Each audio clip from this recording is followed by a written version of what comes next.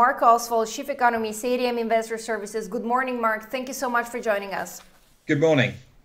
So much to talk about. I'd like to kick off with the non-farm payrolls. This is the most relevant macro data for today, but certainly investors are watching at the United States, all eyes on the election since we don't have the winner so far. What's your take on the data? Because we do see a little bit higher numbers compared to forecasts.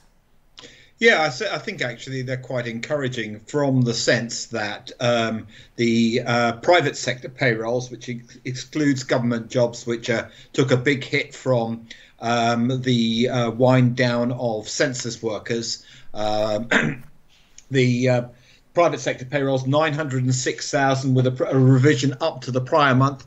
That's basically particularly encouraging, as this is a month where the seasonal adjustment for seasonal hiring ahead of the Thanksgiving holiday is actually quite harsh on the data. So there seems to be still quite strong labour demand despite the pickup in the infection rates. Average work week up at 34.8. The only fly in the ointment here is that the underemployment rate, or those who would like to be working full-time but are only working part-time, remains still very high, even though it came down from 12.8 to 12.1. But overall, a positive signal on the US labour market. However, one always has to remember these are numbers which are way above anything which is normal. So even though it's coming down, one would have to say that basically the labour demand still is overall quite weak and could be weaker if we don't get a fiscal package.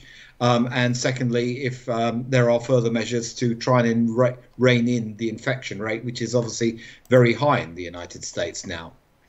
Yeah, it definitely is. When we talk about the elections, are you surprised? We already knew that there is going to be a delay, that's for sure, because of the new electoral system introduced because of the COVID, that's for sure. But 3 days is pretty much, and you know, it's pretty stressful for everyone. Yes, it was always going to be a protracted count, and I think it's something that people have to put up with. I think the more interesting aspect, actually, in respect of the election is, for the time being, and one can't actually really make any concrete assertions on this, it does look like some sort of status quo. In other words, we have gridlock on Capitol Hill, i.e. in Congress, and that basically renders whoever's in charge as president of as being a little bit less relevant. However, that may change and we won't know the result of that until we actually get the special elections in Georgia in January. So we're not really going to know what the next United States government is really going to look like for quite some time. More importantly, I think we obviously didn't have the blue wave that everyone had been predicting and the polls had been predicting. And we've done a lot of backfitting of incoming data or incoming news about the election. Initially, Monday, Tuesday, we were rallying because there was going to be a big stimulus package that's good for equities. Wednesday, Thursday, we suddenly changed the whole narrative, and it became, well, actually, gridlock's good because it means no one can go crazy. It's good for the tech stocks because it means no one's going to do anything which really damages the tech sector. Actually, I don't think actually any of that's true. I think that's backfitting. I think what it really tells us at the moment is the market is largely, particularly in the equity market in the United States, is a function of the short-term short-term derivatives positions, options positions, and traders basically hedging their positions. And that's really what's been driving the market. I think large part of that has now been unwound. Hence why we're setting a little bit of a setback today after the enormous squeezes that we had. But it really does tell us that actually the election news isn't really what is driving the market. Well, in fact, it is. And we saw a major rally in the past 2 days when it comes to Wall Street and also here in Europe. So how to explain this decline that we're seeing today? Futures are down. Also, European markets are well below the flat line. Let's try to find a logic when it comes to the market's movement. Well, I think first of all, it's Friday. We've had an enormous rally in most of these equity markets, particularly things like the Nasdaq, and there are probably a lot of people looking at the potential for all sorts of news over the weekend relating to politics and indeed infection rates, and deciding to take some chips off the proverbial table. And I really think that's what it boils down to most of all. I think there will be also a little bit of concern because the payrolls data, in a sense, are a bit of a negative, from the sense that if we see an improvement in labour demand, as reported through this data, and we know it's not perfect, it doesn't really tell us what the picture really is on the ground, but it basically doesn't, it puts less pressure on Congress to deliver some sort of fiscal package by year end, when a lot of people's entitlements will actually expire. And this is basically a major deadline for Congress. But I think primarily the reason for the downturn today is basically we've had a huge rally. Either people are taking profits, or there are some people just basically deciding to pair their positions in the market ahead of the weekend. And that's a very typical pattern for a Friday.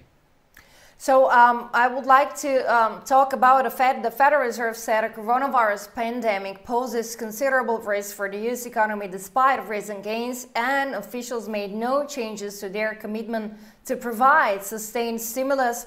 Fed Chairman Jerome Powell said that they were monitoring two prominent risks to the recent rebound in economic activity, one from rising infection rates and another from households exhausting savings after earlier fiscal relief measures had dissipated. Officials at their September meeting pledged to support the recovery by setting a higher bar to raise interest rates and by signaling it expected to hold rates near zero for at least 3 more years. And not only this week, Fed officials continued discussions over how to provide more support to the economy should the recent rebound fizzle, according to what Jay Powell said yesterday.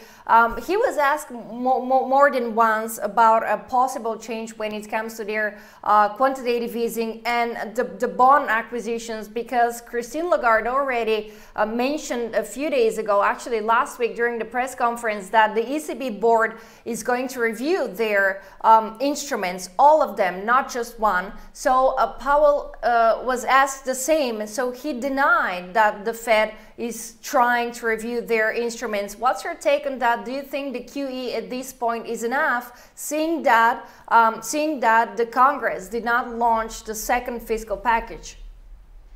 Well, the longer that we don't get a fiscal package, the more likely it is that the Fed is going to have to do something else.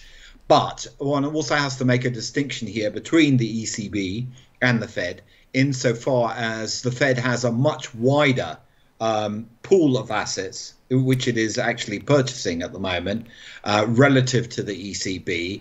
And therefore, secondly, and this has been made clear by quite a lot of Fed speakers, not only Mr. Powell, there is no point in using up what is basically a limited pool of monetary ammunition when you've got financial conditions basically being stable. In other words, markets are working fine. Yes, we've had a bit of volatility, but we've already seen that tail off. Interest rates remain low. Credit spreads have tightened back in again, having widened out a little. There is no point in the Fed doing anything. And I think that basically that is the message from the Fed at the moment. We'll not do anything more. We're definitely not going to take anything away, but we'll not do anything more unless we start to see either a significant tightening of financial conditions or increased volatility in markets. That's really where they're at, and I think that's basically where they're going to stay at for the time being. They are basically, like most other central banks, looking at labour markets, and that is basically going to be the key going forward. With the rise in the infection rates, you've got to ask yourself how many of these companies which are you're either using the PPP, payroll protection program, obviously that's expired in the States, or furlough programs, or short-term working programs that we've got in continental Europe, how long they can go on without basically having to start making permanent layoffs. And that's, I think, basically the key concern for a lot of central banks. At what point does this become, is the economic damage from a second round of lockdowns, from a rise in the infection rates, from the inability to basically get the virus under control, to what extent is it going to create much more permanent damage in the way of permanent layoffs? And what they could do there, they know that the one thing they can't do, because in that case you would see a rise in insolvencies and a rise in unemployment. And the one thing that central banks can't do is they can't print jobs, and they can provide a lot of liquidity, but they can't make corporates solvent. Stock futures cut losses because of this major data that we saw when it comes to the unemployment rate at 6.9% versus 7.9%. Actually, 1% in 1 month is a lot. So do you believe that this is the actual unemployment rate? I mean, the real data that represents the labor market in the United States? And if not, where does it stay, in your opinion? I think it's really very difficult to gauge at the moment. I would suggest it's rather higher than that 6.9%. However, I think the more important point is, where do we have to get to for central banks to feel comfortable with the labour market? And the Fed has basically said quite clearly, pretty much from the get-go, that the unemployment rate needs to get back to where it was just before the pandemic hit. So we're talking about sub 4%. We're still a very long way from there, a very long way. And I think that's something which needs to be borne in mind. Yes, it's encouraging that things have come down, but it's debatable, A, that they've come down as much as it says, because part of this is due to misclassification errors, as we know. And there are a lot of questions, basically, particularly if we start restricting movement of people, about whether there will you will start to see more permanent layoffs coming through. Mark, I was wondering, if we want to see who is going to be the new president, then we do see President Trump not taking it easily, specifically the results that Biden managed to get. And if there would be a political uncertainty in the United States, specifically in this particular moment where there is an ongoing pandemic all around the world, what kind of impact can we imagine on the markets?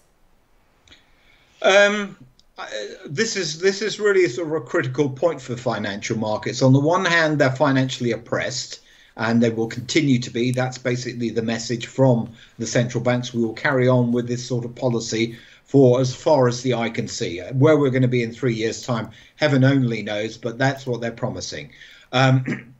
So the markets are basically going to be under pressure to try and generate returns. On the other hand, they also have this tendency to look at political risk and say, well, whatever the outcome, we'll carry on. I think where the markets would come unstuck is if we actually see a protracted, drawn-out battle over both over the Senate and indeed the presidency, and signs of rising social tensions. I think that would actually be quite problematic.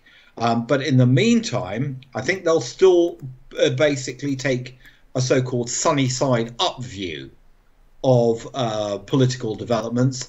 They'd like to get it out of the way, but they understand that it's going to take some time. But if this does get drawn out, say like the 2000 election, then things could actually get rather more ugly, particularly as we go into year end and people basically want to shut down positions and close up and move to the sidelines. All right. Thank you very much. Marc Ostwald, Chief Economist, ADM Investor Services. Thank you for joining us. Have a great weekend. Thank you.